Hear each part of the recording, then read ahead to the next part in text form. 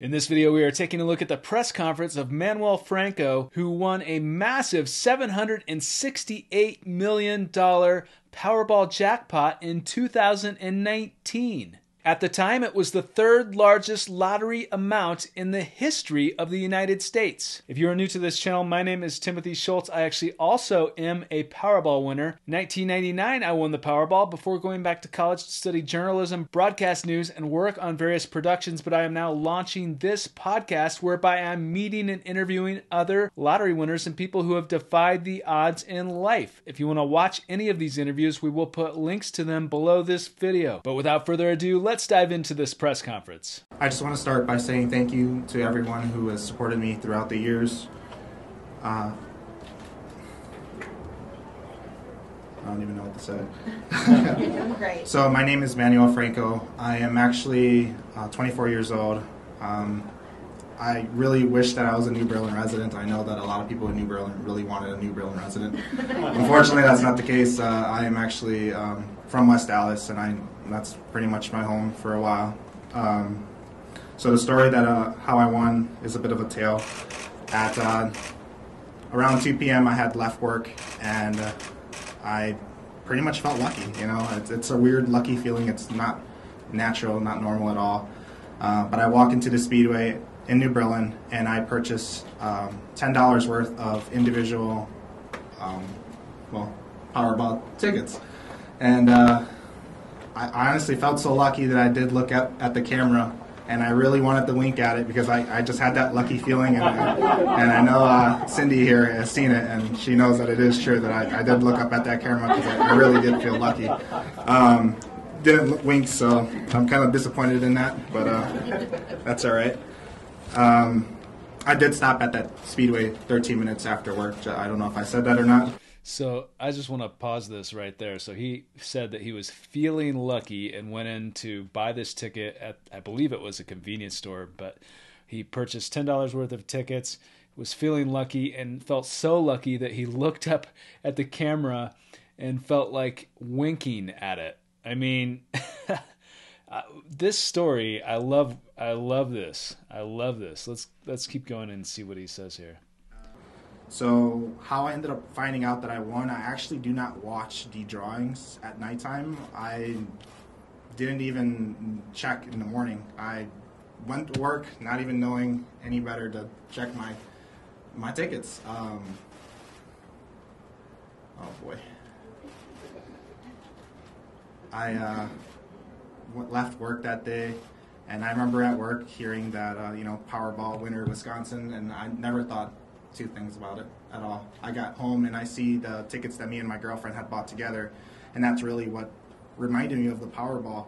I went to go grab those two tickets that we had bought together, and I went on my computer and I searched up the Powerball numbers, and all the news articles that you see underneath the Powerball numbers said Wisconsin winner, and I'm like, well, I live in Wisconsin, so I probably got a chance, Like, that's all I knew. And I went through the tickets that me and her had bought together, and nothing. So I was disappointed. I go into my wallet and I reach for the tickets that I had bought, those $10 worth of tickets, so all individual, and I go through them. And I think it was the third ticket. I did win $4, and I was super excited about that. It doesn't happen very often, so never claimed it, by the way, the $4. I get to what I thought was the last ticket, and it didn't win, obviously. I had all the tickets in my left hand, and I swapped them over to my right because I was discarding them as I went. And all of a sudden, as I change hands, I see that last ticket come out. It was so attached to the other one, and I'm thinking, oh my God, like, no way. And as dramatically as I've said it to many of my friends and families, I looked at it one number at a time, and I saw that first number. I didn't think anything of it, but I knew that it was something special because I normally don't get the first number. It's always the fourth or the fifth, or just the Powerball. And I see that second number, and then my heart starts to pump and whatnot. And at that moment, I'm like, no freaking way, Like, I pull that ticket in front of it off, and I go straight to that Powerball number, and I look at it, and it matched. And at this moment, I was going insane pretty much. And I look back at the three other numbers, and they all matched, and I don't want to embarrass myself in live TV right now, but what I can explain is it was amazing. My heart started racing, blood pumping. My blood felt warm. I screamed for about 5 or 10 minutes. Good thing my neighbors didn't hear.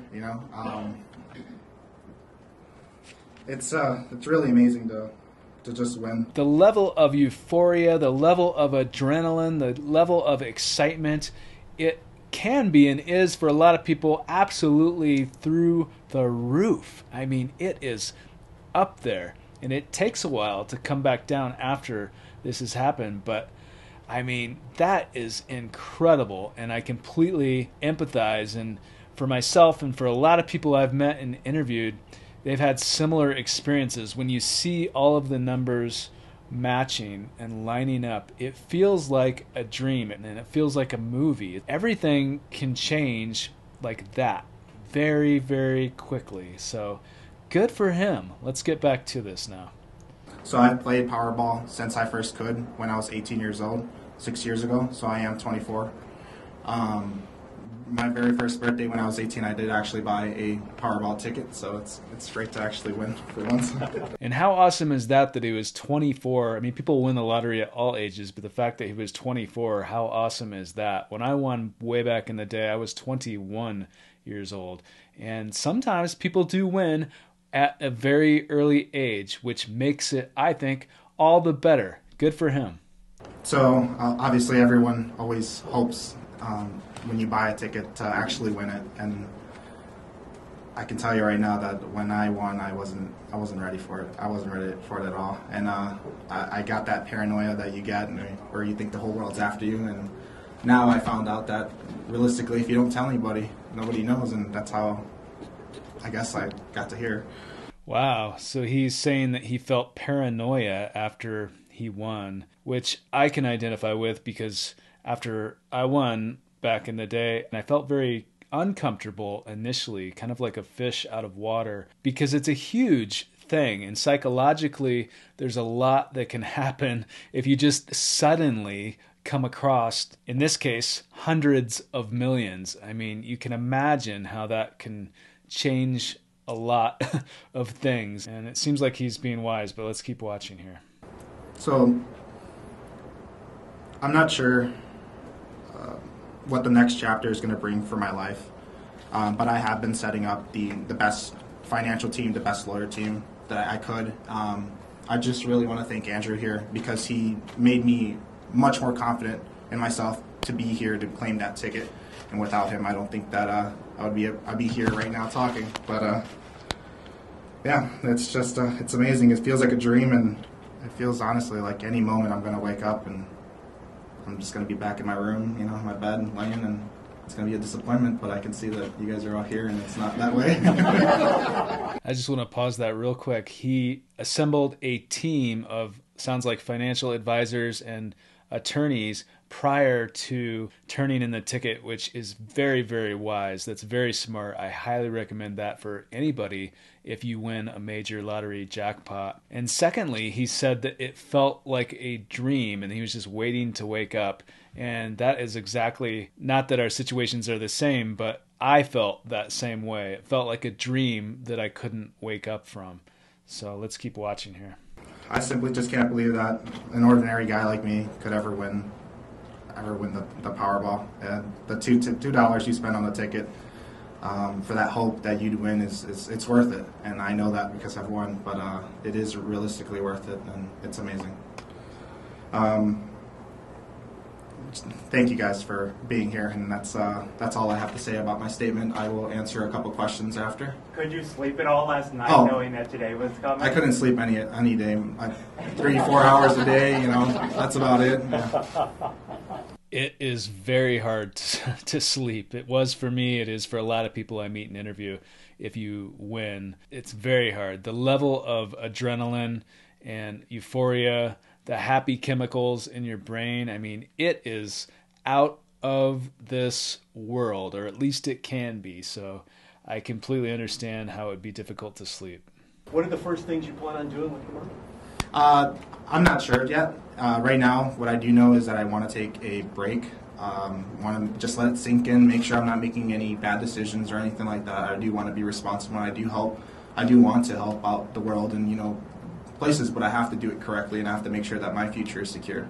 So he's saying that he is going to take a break and kind of take a step back and reassess his life with what he is going to be doing, which I think is very, very smart and very wise. I mean, it can change a lot of things, especially when you're talking about hundreds of millions. So what are you suddenly going to do if you retire at the age of 24, or in my case, it was the age of 21? What are you suddenly going to do if this happens, especially at a young age in your 20s? You have to sort of recalibrate your life. You have to re-envision your path. You have to create a whole new reality because everything's changed financially. It can change so many things. And I don't know if he went back to work or not. I'm assuming not, but maybe we'll find out. I don't know. Let's keep watching here.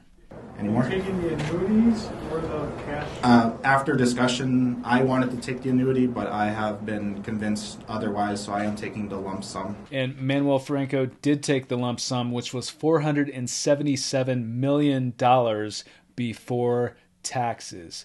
That is amazing. Have you had people come out of the woodwork yet? Are you prepared for that? I'm ready, and I know how to say no to random people. But if he's related, I gotta give him something. But yeah, I am ready for that. So he says that he's ready for people if they come out of the woodwork. He's ready mentally, it sounds like, for that, which is also smart because in the state of Wisconsin at the time that he won, you could not claim prizes anonymously. And that was the same for me when I won. And so if you do that, one of the consequences potentially for some people, especially with the major prizes, that people can come out of the woodwork. But it sounds like he doesn't have a problem saying no to people asking for money. And then he joked there about a relative. And I thought that's kind of funny, but let's keep watching here.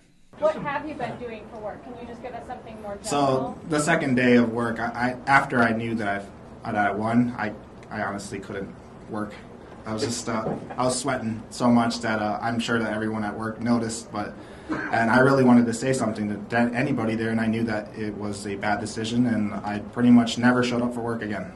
That's what happened. Well, there we go. Now we know that he basically decided after he won he wasn't going to go back to work again. And can you really blame him? I interviewed a attorney who has represented, not his attorney, but another attorney who has represented quite a few lottery winners. I asked him that same thing. What happens? Do people keep working or not working? And from his experience with his clients, he said that most of the time people just do not keep working. If you don't have to do something like that for money, unless you really, really love it, then you're probably not going to do it. But if you really love your job, then you could stick with it. But it sounds like he did not stick with his job. So you quit your job the day after you're going to check your tickets? 2 days after. So he quit his job 2 days after winning the lottery jackpot. And can you really blame him? When I'm going on any of those reality TV shows, like Lottery Dream Home. I don't think so. So he's saying that he's not going to go on a reality TV show. But I just want to say that he is definitely welcome on this podcast because we would love to host him. Absolutely. And I completely respect where he's coming from. I completely respect if people choose to speak publicly about their win or not.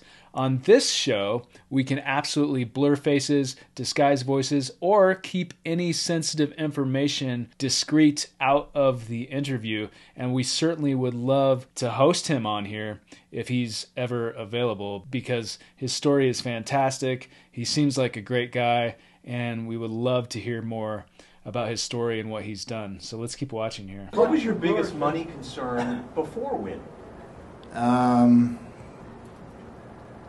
Trying to get that bank account to $1,000 was my biggest concern. Yeah. So before he won, his biggest concern was trying to get his bank account to $1,000. And now his bank account, I don't know what his bank account is, but Imagine that. That is your biggest concern, and then, or one of your biggest concerns, and then you hit it big to the tune of a $768 million annuitized jackpot. Awesome. You bought any more Powerball tickets? I don't plan to play anymore. So that's interesting. He says he does not plan to play the lottery anymore. And I completely respect that. Surprisingly, though, a lot of people that do win the lottery continue to play. Even people that have won billion-dollar prizes have continued to play because it's always possible. Some people do win twice, but he's saying that he is done with this win, that he's not going to play anymore. So you have to respect that. And he certainly probably doesn't need the money. So let's keep going here. Now to clarify, did you say you actually winked at the camera or you felt like you did? I wanted to. I really did. And that's why I looked up and I didn't do it, no. So he didn't wink at the camera, but he was thinking about it. And the fact that he looked at the camera and he was thinking about winking tells me that perhaps he believed that he might win. He said that he was feeling lucky. I meet and interview people all the time who believed for one reason or another that they were going to win before it happened, or they had a hunch, or they were feeling very lucky, or for one reason or another, they just believed that it was not an accident. And I would love to ask him his thoughts on this type of thing, because he actually looked at the camera and said that he felt like winking. So, I mean, he obviously was feeling lucky, but it's really an amazing story, and good for him. So when you tell your family and friends that you win, what is their reaction? My dad cried a lot. My mom, she thought I was in trouble. And she's like, you need to tell me the truth. Like, is that really what happened? And I said, yes, Mom, that is true. Reactions of other people, I love listening to those as well, because there are the people that are just like, yay, congratulations, that's so awesome. And then there are other people, like my mom, for example, she just didn't believe that it happened. She didn't believe it when I told her. And it sounds like his mom thought that he was in trouble or could be in trouble, or there's some sort of skepticism there initially, it sounds like. But it is interesting how different people react when they hear that you've won the lottery. Are you still driving the same car you were driving when you were going to work? Yes. What is it? I'm not going to disclose that one either. What year is it? It's newish. So as of the recording of this press conference, he was still driving the same car that he was prior to winning. And, you know, he probably didn't redeem the ticket too far prior to this press conference. And so I don't blame him for not getting another vehicle, or maybe he just loves his vehicle. He seems like the type of person that is easing into this transition, which is very smart. Instead of just going out and buying all kinds of things, it seems like he's being thoughtful and trying to be very smart about the way in which and what he does with the money. So big props to him. 2.5 weeks been like for you, kind of keeping this away from the public eye? How have you been living your life? Have you been on the edge, scared people are going to find out? Oh, for sure, yeah. Like I said, I honestly thought there was somebody behind me every single day. And it is really hard to live your life knowing that you have, you know, the ticket that everyone wants. But realistically, it wasn't that for me, and there was nobody behind me. I just felt that way. So again, he's speaking about the paranoia, I believe, of what he felt after he knew that he had the winning ticket. And I'm curious what he did with it right after he won, before he turned it in. One of the first things I recommend that people do if you're watching this is to put it somewhere secure, like a safety deposit box. But I completely understand, because if you're holding, or you have a piece of paper worth, in this case, hundreds of millions of dollars, I mean, that would make a lot of people a little paranoid. So I don't really blame him for that. What have you been doing with the ticket since the day when you realized you looked at it and you won? Can you tell us what you did with it to secure it? Oh, like to bring it here? Yeah, I mean, where's the ticket been for the last 3.5 weeks? Oh, I kept it in a safe, but in my house. Yeah. Which is where? Somewhere. Well, there we go. He kept it in a safe in his house. So he did put it someplace secure. I'm going to answer one more question and then that's it. What's the next thing you're going to do when you walk out of here today as part of your winning? I'm just going to take off somewhere and honestly just take my time with it. Just think it over and talk to my family and just make sure that I'm doing it, spending the money the right way.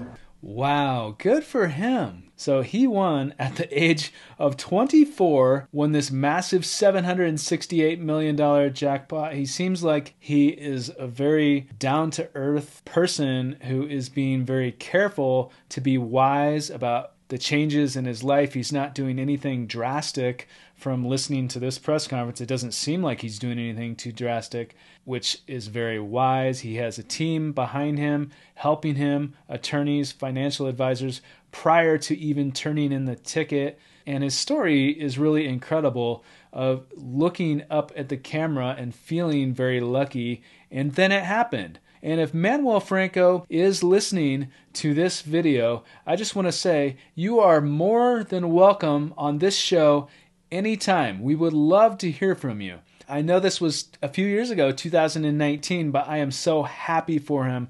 It's unbelievable, and it seems like it couldn't have gone to a better person. So congratulations to him. Now, what did you think about this lottery news story? Let me know by commenting under this video. Remember, if you play the lottery, play responsibly, never spend more than you can afford to lose, have fun, but remember that anything and everything is possible. And if you like this video, let YouTube and me know by smashing the like button. Don't forget to subscribe, hit the bell icon, and enable all notifications to be notified when new videos like this one are released. As always, thank you so much for watching, and thank you for your support.